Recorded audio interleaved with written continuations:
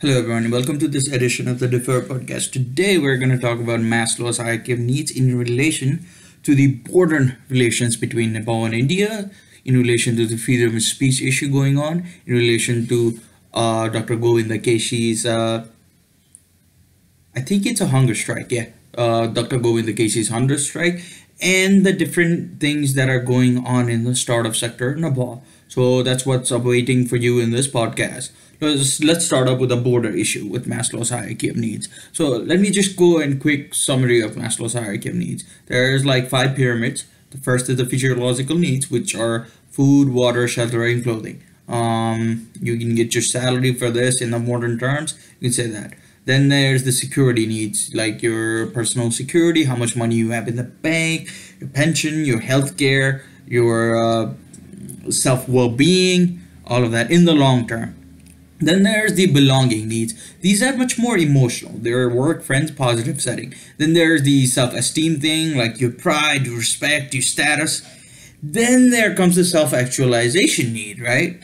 In relation to the border relation. Now, I'm not going to address the whole issue about we had this on the map and they removed it and they added in the map, and then the whole in Nepal's insignia, the map is wrong, and the area that is supposed to be in Nepal side is missing in the insignia itself. That's a big blunder on the management and the bureaucracy side. If the government is not going to act up on its actions, and they're not going to do their job well, these are the things that are going to happen. These are the problems you're going to face. Of course, I blame the government in this. Their inaction in making sure our borders are correctly secured. Their inaction in making sure that we are a sovereign nation is a big blunder, and I blame them for that. There's no hiding. I'm in support of all these entrepreneurial things that the government is doing right now, but this is the big blunder on their side. But if you look at it from the Maslow's hierarchy perspective, what is Nepal society on right now? Which layer, which tranche of the pyramid is Nepal society on? And then I look at it, and the first thing I see is Nepal's right now is between the security needs and physiological needs, right?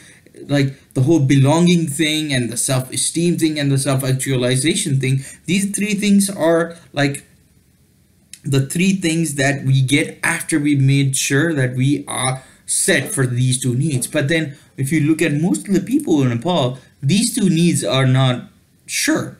That's where Dr. Govinda KC's whole hunger strike relates to. He's trying to make sure everybody has better healthcare. Everybody has access to better healthcare through better doctors. How are better doctors going to get there? Through better medical schools. How are you going to get better medical schools if you have low cost of education for these medical schools? Because if you look at how you unravel this whole medical healthcare issue, you go to a hospital, they're not going to charge you X amount of dollars or X amount of rupees for some medicine because it's that hard to manufacture. Penicillin was invented in the 20th century. It's not that hard to manufacture. It's like the patent had expired. Even if I had the expertise, I could open up a factory and do that. There's a lot of people doing that already. But why it's expensive is because of the fact that it takes a lot of money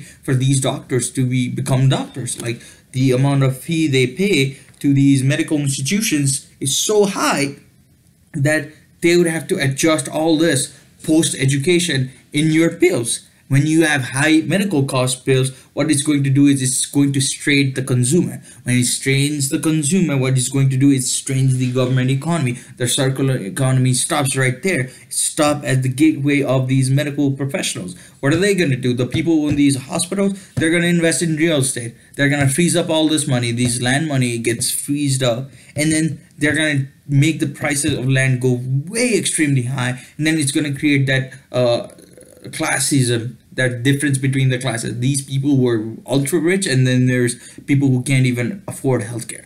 So Dr. Govinda KC is fighting that. So I think at this point in time, that's my personal opinion, looking at looking from the lens, looking at it from a point of view, looking from the lens of a Gen Z is we do need to make sure that healthcare needs to be addressed in this country, because even if we look at the US, healthcare is a big issue there.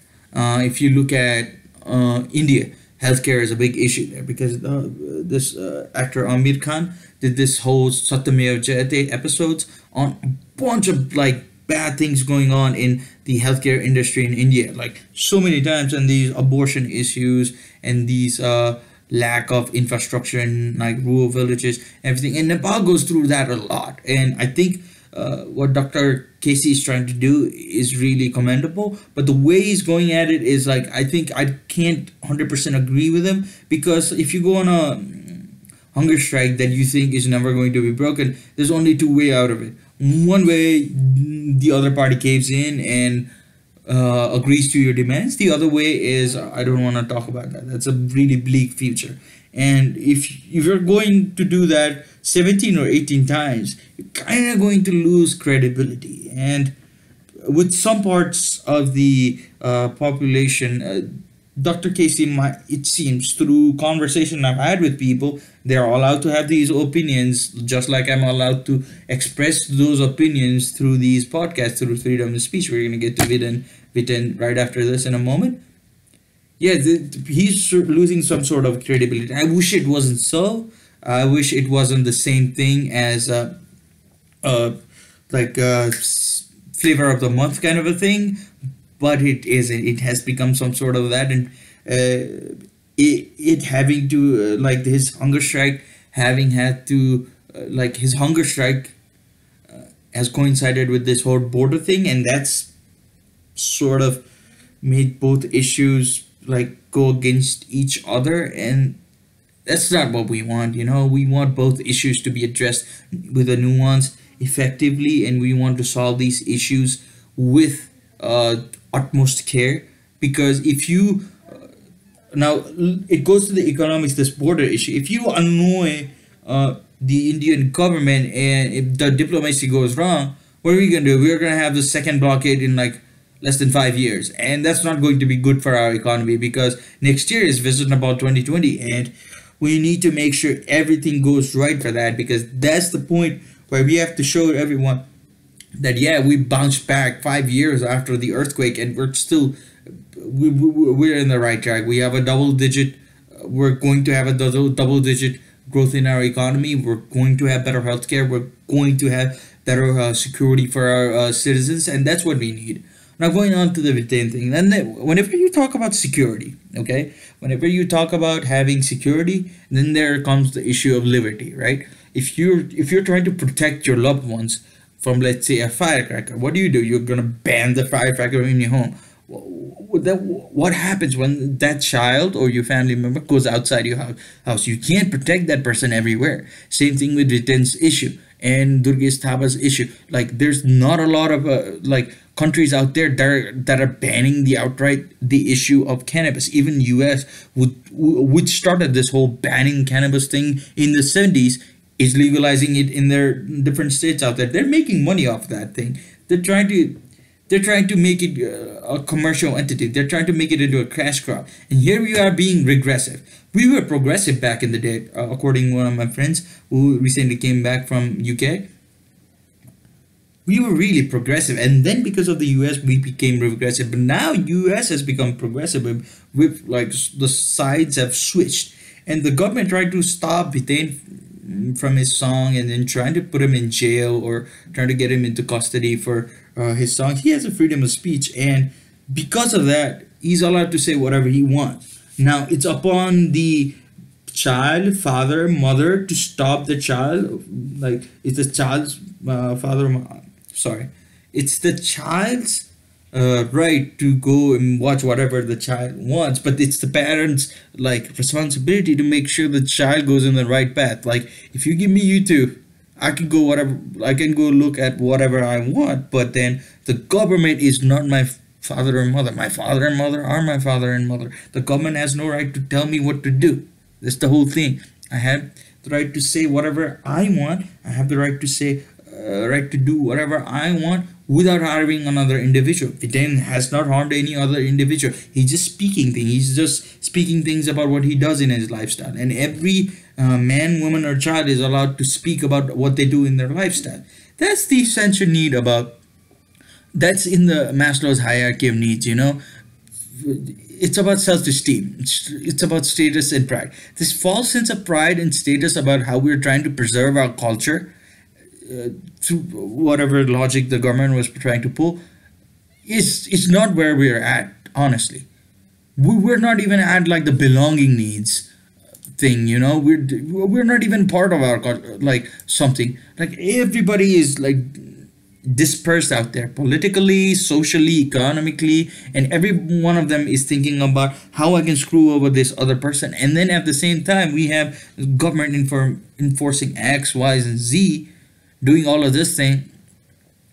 That sort of gives me the idea that if you come into Nepal and then you go through this whole Visit Nepal 2020 thing, and then they're trying to make us seem out to be like this wonderful paradise, but then if you're not allowed to speak in paradise, is it really paradise? They had this whole slogan like heaven is a myth, Nepal is real. Like, yeah, like persecution according to political beliefs is also real, and that might happen. That's a slippery slope from like getting a singer to go into jail. Like that's what like Hitler did. Now, I know the whole age-old thing about the debate, like whoever quotes Hitler first loses, but like oppressive regimes have that kind of ability, and I don't think our current government is an oppressive regime. I just think that they've lost a way in that, like they lost a step in the way in that. If I have to rephrase myself.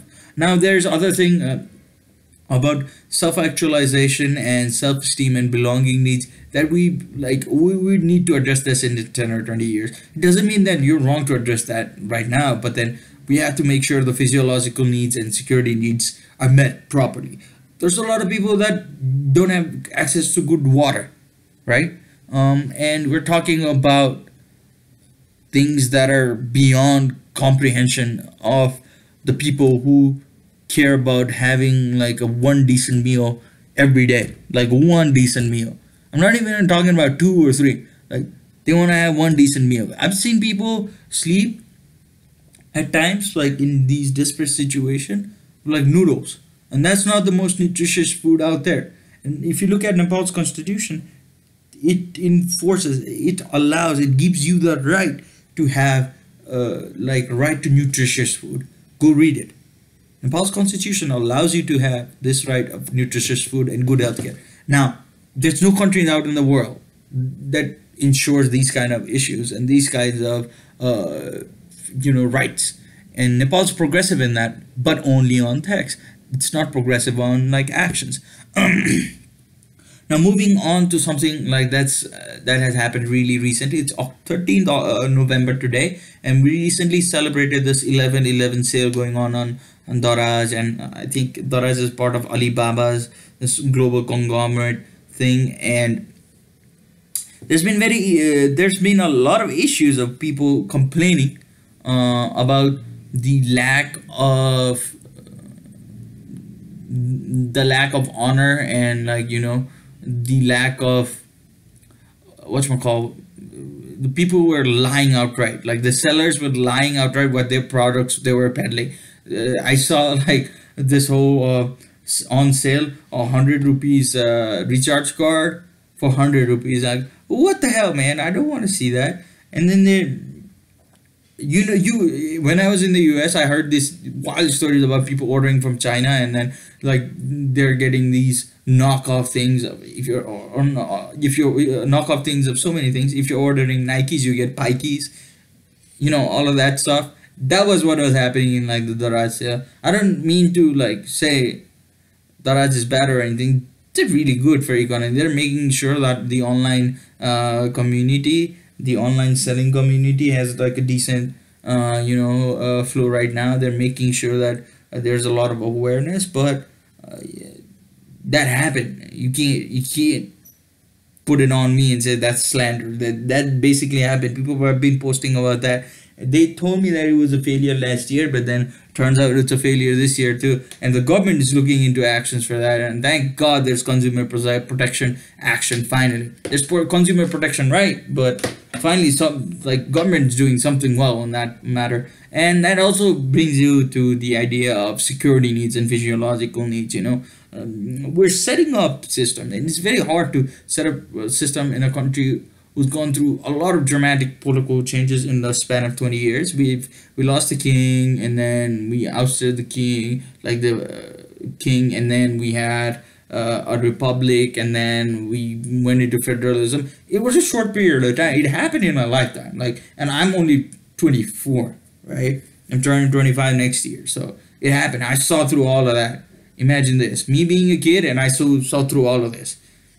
I remember going in a school assembly and then learning about the kings and singing the national song, and then in a matter of years the national song changed. I have no issues with that. The elders decided whatever they wanted to do, they did it. But I've seen through that, so it was a monumental change in history. But being a kid at that time was really interesting, because I have this perspective of a person who's gone through so many changes in their life that I can now literally say, yeah, bring it on. I've gone through so much stuff that people like me too, people from my generation basically have gone through so much stuff that we can say, basically bring on whatever. I wasn't even here for the earthquake and the blockade, and people survived through that. Hell, Nepalese people are really resilient. So, props to that. But now, coming from all of that, my point, putting my point across, security needs and physiological needs. That's what we need to focus right now. And now going into the whole security needs, the government has made some strides with the social security issues. They're trying to make a better tax code, which is really great for the country, because if you have a better tax code, if you have everybody paying taxes, everybody has this PAN number, everybody can register what businesses they are doing, they can pay tax, they can at least question the government how much money they are spending and where they're spending, because that was not possible in the yesteryears. Now they can say, okay, we want to solve these issues, and why are you not addressing these issues? And in that same vein, we had this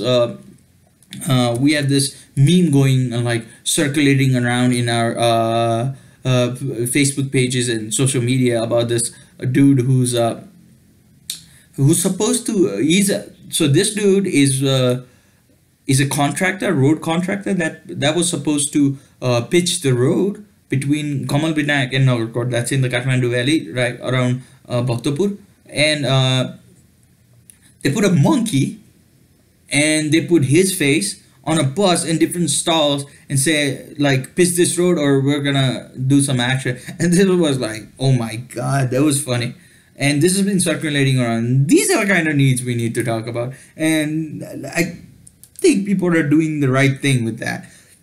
Whenever I see these kind of things, I'm damn, they got him. That kind of attitude is what I really like, and that's my personal opinion. But whatever. And going back to what Maslow's hierarchy of needs, yeah, this is the security thing. You need to have better, roads. You need to have better infrastructure, because in the long run that's going to affect how fast your healthcare is supposed to be provided, how fast the development goes in other aspects of the country, and that leads to better security. Let's imagine we had a really bad biological outbreak, like a dengue fever thing, and it was supposed to be if you go to a higher elevation, they're not the mosquitoes not gonna bite. And people are flogging in to go into Nagarkot and escape through there. How are people gonna go if this motherfucker doesn't pitch the road over there? Okay, it's going to have this whole a congested thing, and there's going to be a lot of traffic jam. People are not going to be able to evacuate themselves really quickly. So I think that person should be like penalized with a civil crime. That's what my personal opinion is. Like, if you listen to engineers, they're gonna go to like the logical extent of any argument. So don't listen to me when I say, persecute this person with like civil like lawsuits, but just like take action. Like, if it takes 7 years for this motherfucker to complete this road, what the fuck are we doing? Like, why aren't people slapping his face like every time they see him? That's what I think. And I'm not promoting that behavior. No, I'm just saying hypothetically, if somebody slapped this person, hypothetically, this is all hypothetical, and yeah, according to the wording of this at the end of this show, this is all fictional. Yeah, cheeky Nando's. People in UK are gonna get that joke, but anyways, this person needs to be slapped. That's in a hypothetical scenario. If somebody says that and goes out and does it, I would understand, man. I would understand, but don't slap this dude. I'm just saying, I would understand if you did, but just saying, don't slap this dude. Repeating itself. Like, if this person decides to sue me, I'm just saying, outright, it was all hypothetical. I'm just saying, if somebody slaps this dude, I would understand. And moving on, like, I don't want to go into this whole slapping thing, because like poor violence. I was born in like Rupandahi, which is really close to the birthplace of Buddha. And going back to that thing, why is everybody obsessed with the fact that Buddha was born in Nepal? Like, I mean, really, like, do you have to yell it out every time like you see an Indian post on like Reddit, like Nepal's thread? Like, why? Like, I understand like the whole sentiment about them trying to build like a fake Lumbini over there on the other side of the border, but then why? Like, I can't even fathom this whole thing about having this hatred for this one country, and this whole thing has escalated because of this border thing. Like if I go to like US, right? Like, imagine that I go to the US and everybody calls me a terrorist just for having a beard. How bad do you think I feel, right? Right? You go to the US and somebody treats you discriminately for having done nothing wrong. Just because of the color of his skin, or just because you're from a different part of the world. You can treat them differently, not knowing what their whole life story has been, and then you act like that. How do you feel? Yeah, think about it like that. That's how you need to think when you like talk to your neighbor. Of course, they're gonna have like, if that person turns out to be a prime minister of India one day, of course they're gonna treat us bad because you've been treating that person bad. You need to criticize the government itself. You don't need to criticize the people. That's how I understand. If the whole logic is people voted the government, and that's the resentment, that's the sentiment of that's the resentment of those people towards us, and that's the sentiment of those people towards Nepal. I mean, how many times have you elected like assholes and idiots in our country, right? Half of the people in my country right now think they've elected idiots. I'm not saying we have, just saying half those people that I talk to think they've elected idiots. Now, obviously they're wrong, everybody is an idiot if you look at it from like somebody's perspective. Like, I'm an idiot according to someone, to one of the people listening to this podcast, but then again, don't mix up the whole idea. People represent their government. It's the government that represents the people. And moving on, this whole thing, there's this whole thing about, it was announced today by the sports ministry and I think tourism ministry about having like a go-kart, I don't think it's a go-kart race, rally race in Mustang. It's an electric car rally race. It was really great. That's a really great step. It needs to be taken. Sports tourism needs to be promoted. Skiing, go-karting, bungee jumping. I even said have an X Games in Nepal. I know that's not gonna be possible, but I want those hippie people here, baby. I want them to like influence all the good thing about cannabis industry in Nepal. And let's go into that. The hierarchy of needs. This is when I talk about cannabis in Nepal. This is where like the hierarchy of needs sort of merges with all the things. Okay, so there's people with cancer, there's people with glaucoma, there's people with autism, there's people with so many other ailments that could be solved by using CBD oil, right? So it sort of solves the whole idea of security needs. You want better healthcare, you better well make money off of these plants and then invest in the healthcare. But then because in the 1970s and the 60s, the US expansion of their globalist policy and how they influenced Nepal's government, we were really progressive back then. Now we're really regressive. But then they like outsmarted everyone in the world. They swindled everybody's money. They captured all these like biological plants and patented them, and then refined these seeds to making better product for themselves, and they're legalizing in their country. So they're basically stealing from the resources that are available in our country. And here you are thinking like, oh yeah, we're trying to like suck up to our like Western masters over here, and that's not true. Okay, that's not how it goes. And if any of you who's listening to this podcast wants to run for office in Nepal, you really think like people are like me are going to vote for you? No. Every day I fight against people like you who go against like the thought process I go. And you know our numbers are increasing. You know, every time you're trying to stop these people trying to propagate this culture in Nepal, there's people, if you're trying to stop someone from doing it, they're gonna do it anyways. If you're trying to make people aware, if we take the route of Portugal where they legalize all these drugs and then they're trying to rehabilitate all these people, that's where the drug users dropped. Okay, and that's what we need to do. We need to understand what the issue is. The issue is not the fact that people are using these drugs. The issue is that people don't have any resources to make money. And because it's agriculture, it's a cash crop in like most countries, we need to take progressive steps to make sure that these issues are handled. We even have a CA assembly member from the ruling party talk about this issue. People are spending millions from Nepal, millions of dollars from Nepal, in dollars from Nepal, going into other countries and making sure that their cancers are treated, right? So if you have all that thing going on in Nepal, I think you should legalize it. But then that's just my opinion. And just like everybody, I have an ass and I have an opinion. You don't have to see any of it.